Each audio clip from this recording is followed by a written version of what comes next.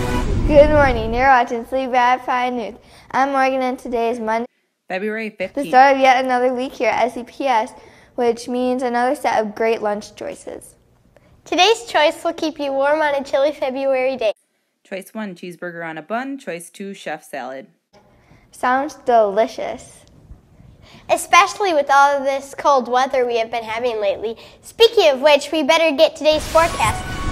Good morning, Sleepy Eye. You will be seeing some of me today. It will be partly sunny and, you'll like this one, warmer with a high of 35 degrees.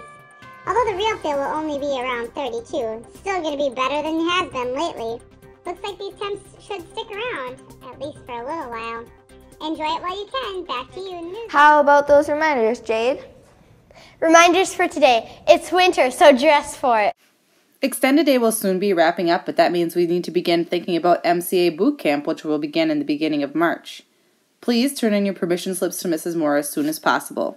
Also remember, in honor of I Love to Read Month, Sleepy Eye Public Schools will be hosting Literacy Night this Thursday from 5 to 7 p.m. Please come fiesta with us. There will be a meal served from 5 to 5:30, taco in a bag, and then after that, festivities will resume until 7 o'clock p.m. I can't wait. Let's make it a great turnout and get the whole school there. That wraps up today's broadcast. I'm Morgan. And I'm Jade. Please stand up for the Pledge of Allegiance on the count of 3. 1, 2, 3.